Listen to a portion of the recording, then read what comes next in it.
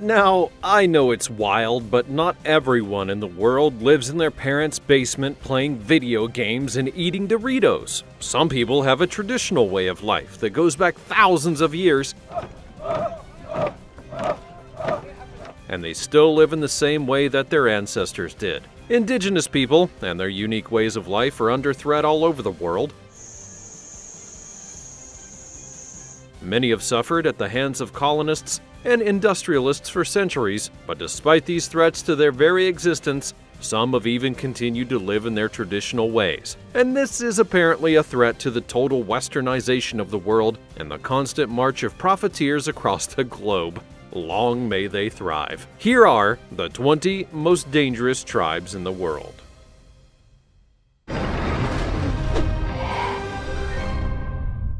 Number 20. The Chimbu Skeleton Tribe. The name itself does sound a little bit scary. That's true enough. Anything with skeletons is a bit of a concern. But as we've already learned, the names of many indigenous people are often forced upon them by outsiders, and frequently those names are misguided or even just really flipping rude. So we need to do a bit more digging. The traditions of this tribe remain mostly unknown in outside circles, and since they were first encountered by Westerners in 1934, which was quickly followed by the introduction of Christian missions and coffee plantations, much of the tribe's history and culture has been eroded. The Chimbu tribe of Papua New Guinea use incredible black and white body paint, and they dance and make themselves appear as skeletons. Originally, this would be part of the way that the Chimbus psychologically intimidated their enemies, and may have also been a way for the people to try and harness a supernatural force. It is spooky. The mystery behind these remarkable designs and their uses has definitely made the Chimbu a source of fascination for outsiders. Perhaps that's why these traditional rituals are now only seen as part of a celebration that are gawked at by visitors. Before we go on, like this video, smash the subscribe button, and click the notification bell right now, or this centipede will crawl on your face when you're sleeping. Number 19. The Korowai tribe. This Indonesian tribe are actually famous. Despite being pretty isolated and living harmoniously with nature in their rainforest home, the Korowai people have hit the headlines all over the place with tabloids looking for sensational stories of wild places and weird rituals. The newspaper's dreams came true when they could point a spotlight on the unusual culture of the Korowai people, listing cannibalism and witchcraft amongst their favorite hobbies. But as is always the case with the tabloid headlines, you do have to look a little bit deeper to get the real sense of what the story might be. In a remote area of the Indonesian rainforest, the Korowai build their remarkable houses between 8 and 15 meters off the ground, sometimes in the trees or on tall stilts. The reason is said to be that evil spirits only stay around on the ground, so building up high will keep the family safe. It also offers great protection from animals and a lot of insects, as well as invading humans. They are a religious people, and their beliefs include reincarnation as well as respect for their ancestors and a belief that some of their people even have magical abilities, and they're able to influence things like luck and also detect black magic. This element of their culture is probably where the accusations of cannibalism and witchcraft would come in, and in the past, there may have been some violent endings to disagreements within the tribe. These days, however, most issues are pretty well solved by just giving each other gifts. I guess that offering a bunch of flowers to your neighbor is a lot less dramatic than eating them, but it probably makes a lot less mess as well. So, not so good for tabloid headlines, though. Number 18. The Suri tribe. The Suri, or Surma people of Ethiopia, have a unique style of fighting. Known as stick fighting, the two fighters, with bodies decorated with chalk mixed with water, are armed with a 6-foot wooden pole. It's pretty hefty and weighs a couple of pounds. The long pole is held at the bottom, and the aim of the sport is to whack your opponent with your massive stick as many times as possible to get him to fall down. When your opponent hits the deck, they are then eliminated. The prize at the end of the tournament is an unusual one. The winner is carried on a platform to a group of girls and then gets to pick which one he's going to marry. So, young men are selected for their stick fighting skills, and the young women, the size of their lip plates. The lower lip is pierced and then slowly stretched out over the course of a year, using bigger and bigger discs as they go along. Ouch! The family of a woman with the big lip plate can ask for a price of as much as 50 cattle for her to be married. I like big plates, and I cannot lie. Number 17. The Yanomami tribe. The Yanomami people live in the remote region of forest in southern Venezuela, in the Orinoco River Basin, and in the northernmost area of the Amazon River Basin in the very north of Brazil. These people live in small villages which are subject to moving when they need to inhabit a new area for the purposes of agriculture, and they practice a kind of shifting cultivation, which is known as slash-and-burn agriculture. It's exactly as it sounds. They burn areas of the forest to clear space to plant crops.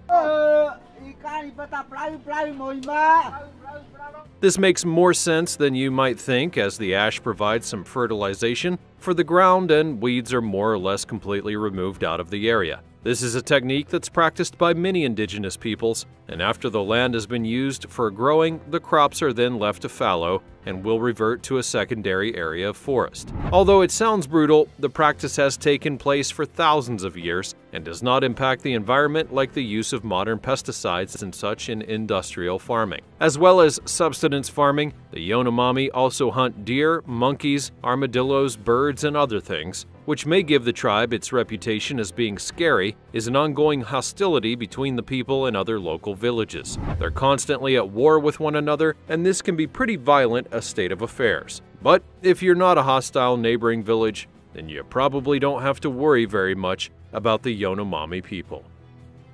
Number 16. The Mashco-Piro. The Mashco-Piro are an indigenous tribe from the most remote areas of the Amazon River Basin in Peru. This nomadic people are hunter-gatherers who have actually avoided contact with non-native peoples, and it's no wonder that this is how they chose to live, given that tribal people who have been infiltrated by outsiders in other places have generally brought in disease, alcoholism, and violence to the indigenous populations of South America. The Mashco-Piro people have a reputation for being very secretive and tend to shy away from being seen. But occasionally, they have been photographed, or at least spotted by nosy parkers out looking to poke around in tribal people's business. This doesn't always end very well. There were reports back in 2012 that after photographs were captured of the people, a member of the exploration team would then be found dead with an arrow in the heart, allegedly poked there by the tribe themselves. Number 15. The Moken. The Moken tribe can be found all across the Magyar archipelago, a group of about 800 islands which are in both Myanmar and Thailand. These people are semi-nomadic hunter-gatherers with lives that revolve around the sea, and obviously, like all the world's natural resources, the seas are under threat from pollution and overfishing, meaning that the people's traditional way of life is also under pressure as well. These remarkable people have such an affinity with the sea that they've developed an incredible ability to see underwater in such a way which is much more effective than for most other people. Human vision is generally pretty blurry underwater, but a study which examined the underwater sight of the children compared to European children showed that for the Moken, their eyesight beneath the water was twice as good as the other children who were tested. What the study then went on to prove was that European children could be trained to improve their own underwater vision by using as frequently as the Moken children. Number 14. The Ayo Rio tribe. The Ayo Rio people live in an area known as the Gran Chaco, which spans both Paraguay and Bolivia. These people were traditionally nomadic hunter-gatherers, but this was mostly squeezed out of their lives by missionaries in the 20th century. So now, the remaining tribespeople are more or less sedentary in villages. Although a few remain who were not contacted, they're now at risk from large-scale deforestation and loss of territory in the area. These days, there are laws in place to protect the indigenous people from contact with outsiders, and these are supposed to help prevent the transmission of diseases to the tribes. as they do not have the resistance that the outside world has. Many illnesses have proven to be devastating to these kind of communities if they are infected. This is probably one of the most scary things, really, that they're at such risk from dopey people poking about in their business. There are, of course, plenty of stories about the practices of remote tribes, but much of this is based upon hearsay and gossip. So, if you all want that kind of thing, you can go look it up. Otherwise, we're just guilty of spreading untruths for the sake of being sensational, and frankly, it's kind of ignorant. Number 13. The Awa. The Awa people are an indigenous group who live deep within the Brazilian Amazon rainforest. They're believed to be approximately 450 strong, and they are one of the last remaining hunter-gatherer societies on Earth. Their unique way of life and deep connection to the rainforest are a rare and rapidly disappearing thing. The Awa have managed to maintain their traditional lifestyle despite external threats. Relying on the rich biodiversity of the Amazon for sustenance, they'll gather fruits, nuts, hunt for small game for their survival, and have a super deep knowledge of the rainforest's flora and fauna, with a genuine connection to the natural environment because it's vital to their survival. Despite their resilience, the people have faced a ton of major challenges. Things like deforestation, illegal logging, and land encroachment have threatened not only their territory, but also their way of life. Efforts by the Brazilian government and international organizations have been made to protect the land and ensure their survival, but many of them still live in isolation, facing the constant threat of outsiders. Really, there's nothing to fear from the tribe, but to be honest, they have everything to fear from the outside world. Number 12. The Asmat. The Asmat people are an indigenous group who are native to the southwestern region of Papua in Indonesia, particularly concentrated in the Asmat region and its surrounding areas. In the wider world, these people are known for their intricate wood carving. Artistry is internationally recognized and admired. But funnily enough, their unique culture goes far beyond their artistic talent and what the rest of the world can take from them. These people traditionally lead a subsistence lifestyle and rely on hunting, fishing, and horticulture for their food. Their society is organized into clans, with each clan inhabiting a longhouse where many different families live together. Their spiritual beliefs are deeply rooted in animism and ancestor worship, and they create elaborate ancestor poles in order to honor and communicate with their long-gone relatives. Like so many other stories that you'll see, the Asmat people have been invaded by the outside world. As is standard, tub-thumping Christian missionaries barged into the people's way of life and brought diseases and exploitation, as well as forced their beliefs upon people who had never asked for such interference. The destructive nature of these visitors to unique cultures should not be underestimated. There is lasting and serious damage that has been done to people all over the world as invaders exploit their land and destroy their cultures and traditions. The efforts that are being made to preserve the remaining Asmat way of life are likely too little and too late. Number 11. The Palawan tribe. The Palawan tribe is an indigenous people who primarily inhabit the Palawan Island in the Philippines. They're one of the original inhabitants of Palawan and have a rich cultural heritage deeply rooted in their environment and traditions. They have traditionally used a mixture of farming, hunting, and gathering for their needs. They're skilled in the use of traditional ecological knowledge to navigate their environment sustainably, and most likely, this is because they see themselves as a part of the natural world,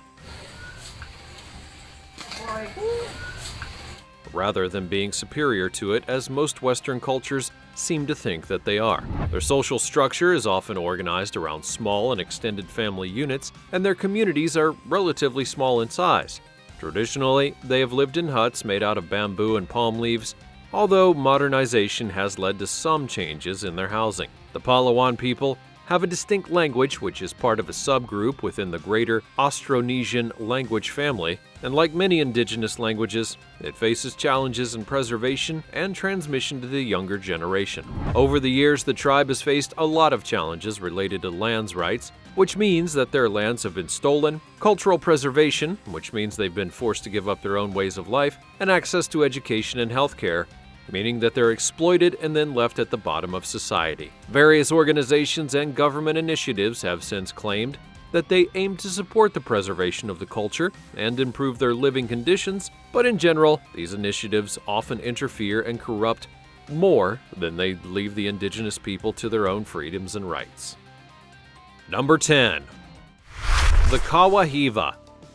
The Kawahiva are one of the very last uncontacted indigenous tribes in the Amazon rainforest. They mainly inhabit the remote regions of Brazil, and very little is known about their exact numbers because they have chosen, quite wisely, to remain isolated from the outside world, making them one of the world's most unknown and perhaps vulnerable indigenous communities. The Kawahiva people live in small family groups, engaging in hunter-gatherer lifestyles, and they rely on the forest's resources for their entire way of life. They're known to have an intricate knowledge of the Amazon rainforest and its diverse ecosystems, which they use to survive in their secluded environment. Their decision to remain isolated, that's likely a response to historical encounters with outsiders, which have often led to violence, disease, and exploitation. As a result, they have actively avoided contact with the more broad society. And you can't really blame them. If every time that you saw an outsider they gave you a disease, attacked you, or stole your land, and then forced you to act like them, dress like them, and pray like them, wouldn't you stay very well away? Efforts have been made to protect the territory of the Kawahiva and other uncontacted tribes in Brazil, all to ensure their survival while preserving their cultural heritage. Organizations and government agencies now seem to understand the value of allowing indigenous peoples their rights and have begun to work to demarcate and safeguard their land against illegal logging, mining, and other threats that may encroach upon their territory. Number 9. The Waorani Tribe. The Waorani tribe are an indigenous group of people from the rainforest of Ecuador. They are traditionally semi-nomadic, moving within their ancestral territories in the Amazon basin. They're skilled hunters and gatherers, experts on the use of the forest's abundant resources, and the blowgun, known also as the piki, a poison-tipped dart, is essential tools in their hunting practices.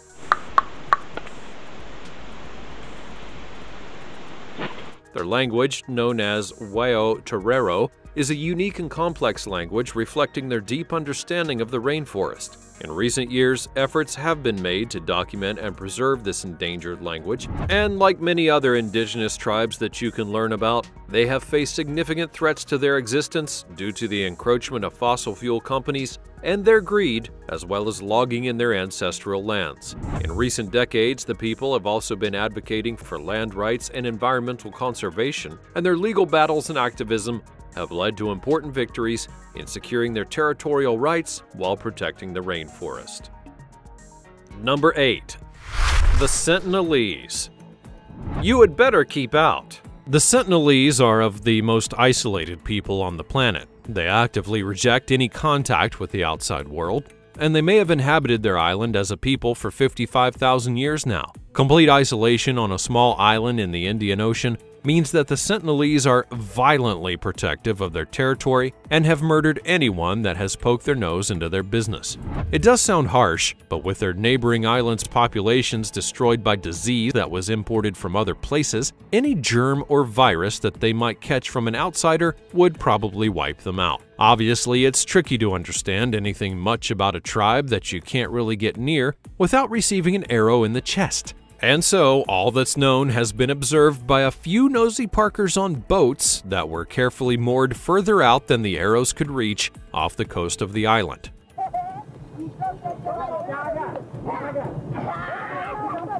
In 1880, a British expedition would land on the island and discover the villages and houses abandoned. Presumably, the tribe had seen the invading force and then hidden themselves. The expeditioners did come across an old couple and some children, and in the hideous wisdom of the colonial attitude, they then kidnapped the people from the island for scientific reasons. The Sentinelese quickly became sick with disease, and the older people all perished. The children were returned to the island, but how many were then infected with deadly diseases is obviously unknown. It's no wonder that the outsider is met with hostility by the Sentinelese. Various attempts at communication have been made throughout the 1970s and 80s, with gifts being left on the beaches, but most were rejected and then buried by the tribe. More recently, it's finally been accepted that this is probably the safest for the Sentinelese tribe if they're just left in peace. I guess the nosy Parkers have finally gotten the message.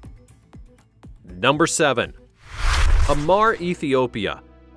The Hamar are an indigenous ethnic group who live in the southwestern region of Ethiopia, mostly in the Omo Valley. One of the most recognizable aspects of their culture is the elaborate body decorations and adornments. They often use ochre and animal fat to create designs on their skin and hair. Beadwork, jewelry, and snazzy colorful clothing all further add to their awesome appearance. The people use agriculture and cattle herding for their livelihoods. Cattle hold significant cultural and economic value, and owning large herds is a symbol of wealth and prestige within the community. Social organization within the Hamar society is mainly based around clans, with each clan having its own territory and cattle. And the whole community's rituals, ceremonies, and decision-making processes are determined by the system of clans working together. One of the most famous traditions is bull jumping, known as akuli. This rite of passage for young Hamar men symbolizes their transition to adulthood. The event involves young men running over the backs of several bulls held in a row without falling off, and then if they succeed, they are finally a man. Number 6. The Mercy. When a girl in the Mercy, Kai, or Terma tribes in Africa turns 15 or 16 years old, the tradition is that she will begin the process of wearing a lip plate. This begins when her mother, or sometimes another woman, will cut her lower lip and insert a wooden plug. A plug remains in place until the wound is healed, and it can take up to 3 months.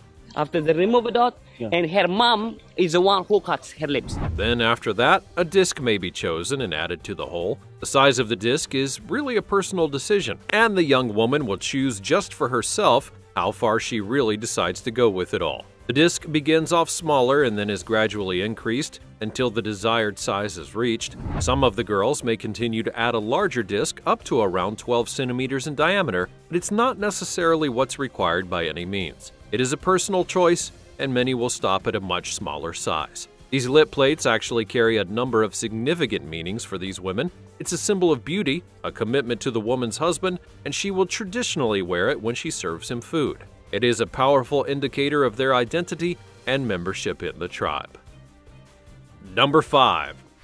The Hadza. The Hadza people live in the Lake Eyasi region in northern Tanzania in East Africa. They are one of the world's last remaining hunter-gatherer societies and have some very cool and interesting traditions. They've been nomadic by tradition and move within the seasons in search of food sources, mostly wild game, honey, berries, and tubers. Their hunting techniques, which will often involve the use of a bow and poison-tipped arrows, are super precise and extremely effective. Their language is one of the very few remaining click languages in the world. Their society is built on an extraordinarily egalitarian structure, and they have no centralized leadership or hierarchical systems, and they make all of their decisions through consensus and cooperation within small family-based bands. This equality is reflected in their shared access to resources and collective decision-making. They do sound pretty awesome, to be honest. Number 4. The Hua Orani tribe.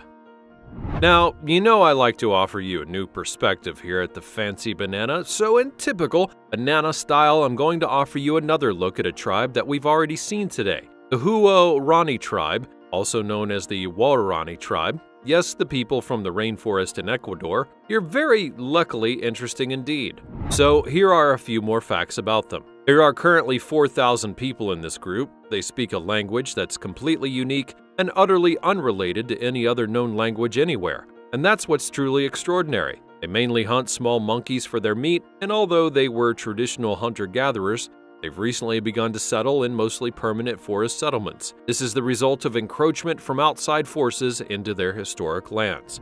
Interestingly, the people have different shaped feet from many other peoples. Their tree climbing skills and smaller gene pool has resulted in flattened feet with splayed toes. These are really useful for climbing trees, and many people also seem to have 6 of them on each foot. I hope these additional facts were interesting. We will swiftly move on now.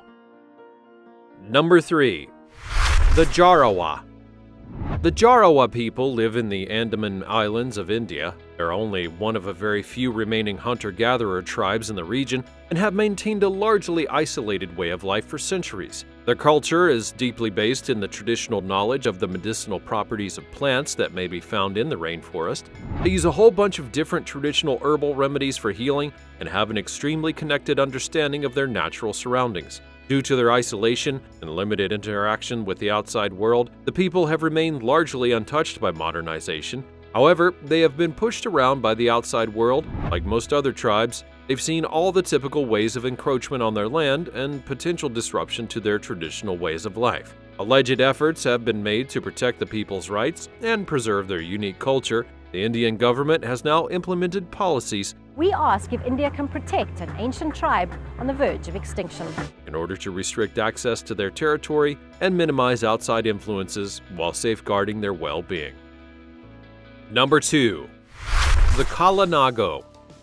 The Kalinago people, who are sometimes called the Caribs, are an indigenous group who are native to the Caribbean islands in the Eastern Caribbean, which includes Dominica, St. Vincent, and the Grenadines. They have a rich and unique history, culture, and heritage that has endured for many centuries. Historically, these awesome people were known for their fierce resistance to European colonization, particularly by the Spanish, French, and British. Their warrior spirit earned them a reputation as a formidable opponent, and their resistance played a significant role in shaping the colonial history of the Caribbean. They have a deep connection to the natural environment and are skilled fishermen, boat builders, and agriculturalists. They build beautiful canoes from carved-out tree trunks, which they use for fishing and transportation between islands. Their culture is rich in oral tradition, storytelling, dance, and music, and traditional art includes weaving, pottery, and basketry. These days, the people continue to assert their cultural identity and rights, and they're officially recognized as an indigenous group within the Caribbean. Number 1. The Corubo tribe. One of the groups of indigenous people of Brazil, the Daslala as they call themselves, or Corubo as they're known by outsiders, are some of the most isolated people in the world. This tribe is very small, featuring only about 150 people, and when you think of Amazonian tribes, you would imagine those old movie depictions and the sorts of adventure stories in retro comics and books. And you know the poison darts and great jungle hunting skills, where those are actually not too far from the truth when it comes to this tribe. They're also called another word in Portuguese that means clubbers, not the partying kind, but the weapon-wielding kind, so it probably has something to do with their reputation for violence.